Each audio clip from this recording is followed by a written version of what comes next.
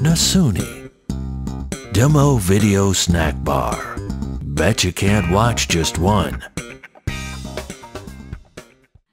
Hi, this is Matt Steck, Solutions Architect with Nasuni. In today's video, we're going to talk about enabling Nasuni's web access functionality.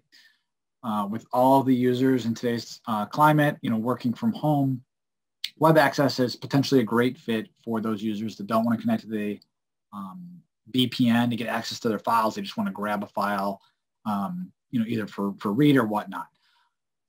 Enabling this feature can be found at the share level. So by going under the shares, and I'm just going to go ahead and pick my share here, you'll see as you scroll down, one of the options is for web access. By checking this box, you are basically turning on the web access functionality, basically turning the Edge appliance into a web server as well.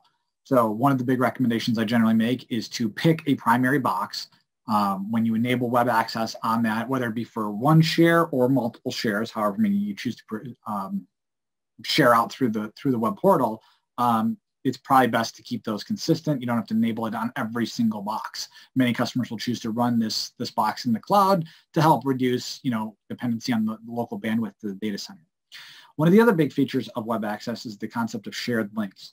So as you see, once you check the box for web access, you see this box pops up. Inside here, it's going to ask, do you want to allow shared links, which is basically content that is externally shareable to users that are outside of your domain. So a few of the options you have to enable here are, do I want to enable an external host name so it kind of presents and maps differently to external users as it would to internal.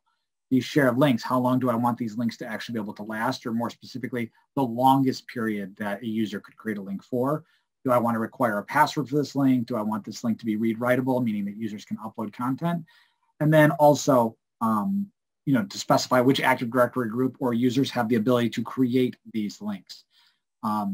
Again, with web access, one of the big things is you'll still have to go through and enable all of the networking, right? An external DNS, open up the firewall. So again, this is why we'd recommend either, maybe having a dedicated box for web access in the cloud or in your DMZ, however you choose to present this, but a very nice feature for those users working remote. If you have any questions, please feel free to reach out to your account team or support, and they can definitely help you get this going. Thank you. Nasuni. Good, right?